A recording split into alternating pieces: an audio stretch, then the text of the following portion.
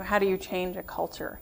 And I think that single-handedly trying to change a culture is really hard, and it's actually a losing battle.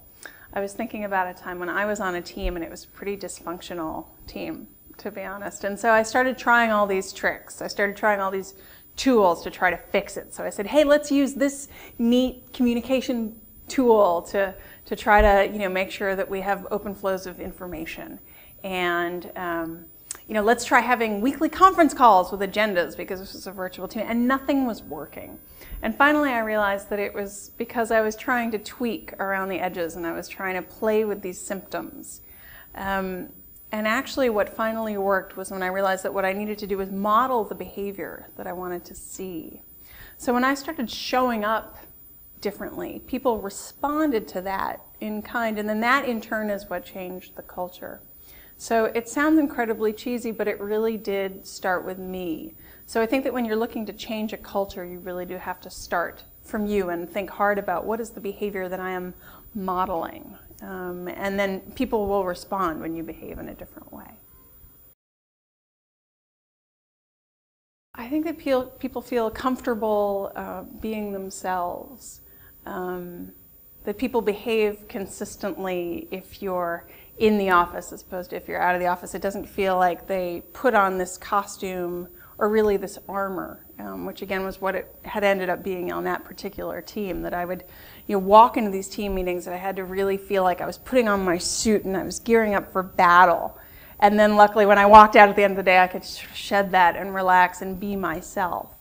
So I think that when you're in a good organization, when you're in a healthy place, people can be themselves.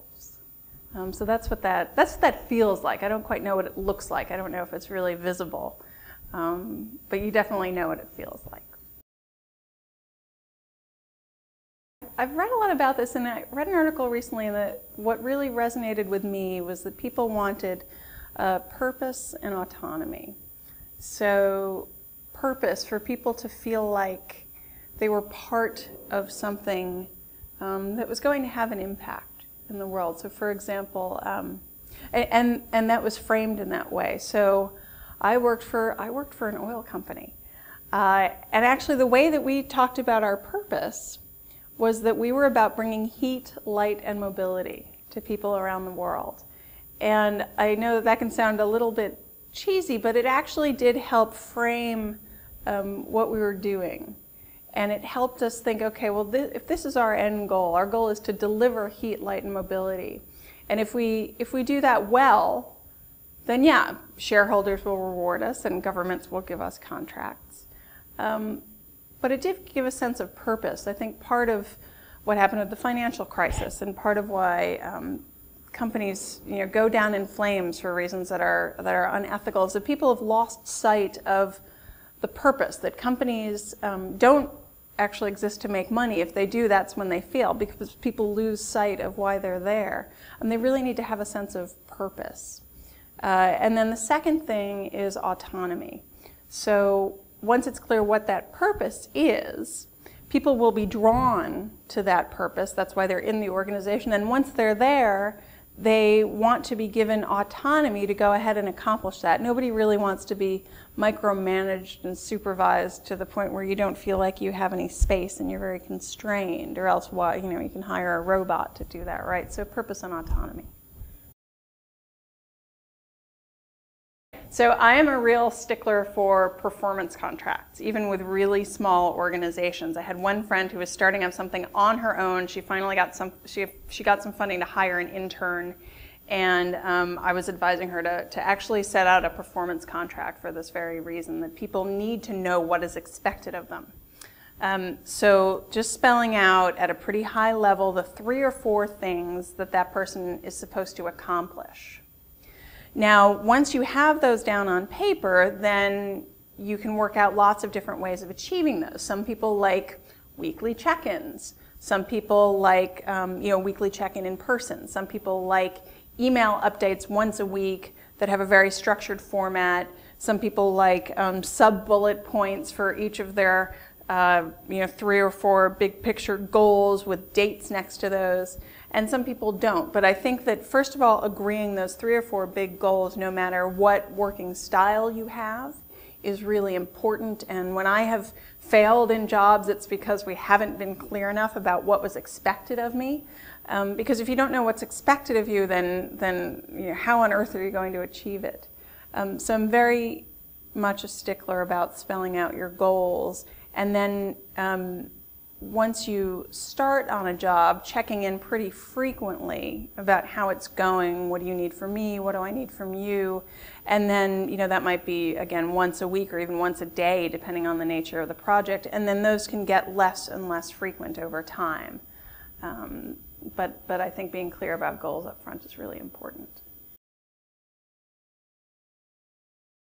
This is a little bit gimmicky, but for me it's really worked. So one friend said, okay, do this. Take a piece of paper and draw an x-axis and a y-axis.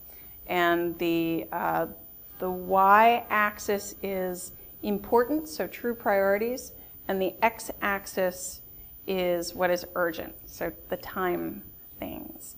And then don't just do a linear to-do list. When you have a to-do list, put things in the quadrant in which they belong.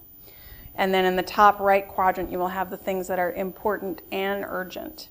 And then fold the paper horizontally first. So if you've got the things that are truly important, those are the only things that you can see.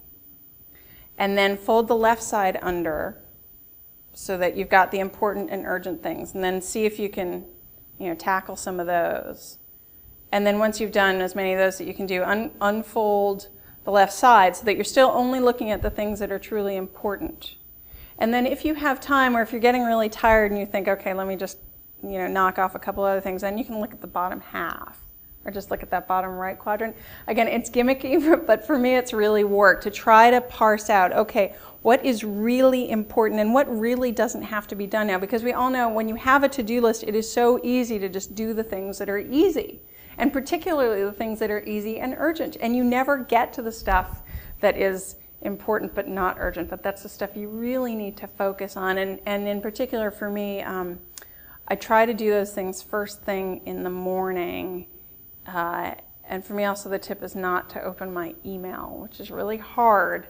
But I'll try to look at my email when I'm like feeding my kids or something, and I'm not, just so that I know if there was anything really urgent, and I've gotten it off my mind to check my email. But then when I really sit down first thing in the morning and I'm ready to go, I don't open my email. I just have that to-do list and I look at the things that are important.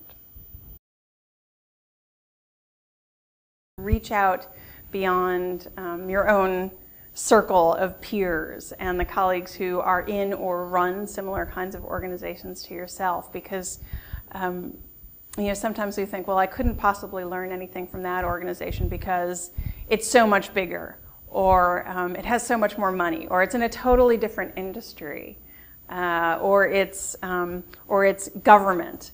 But I think we all have so much to learn from each other, and particularly when we're talking about recruiting and hiring and retaining staff. There are lessons to be learned, and people who have thought about this really hard, and they may be in different kinds of contexts. But I think thinking outside your own usual daily box is really important.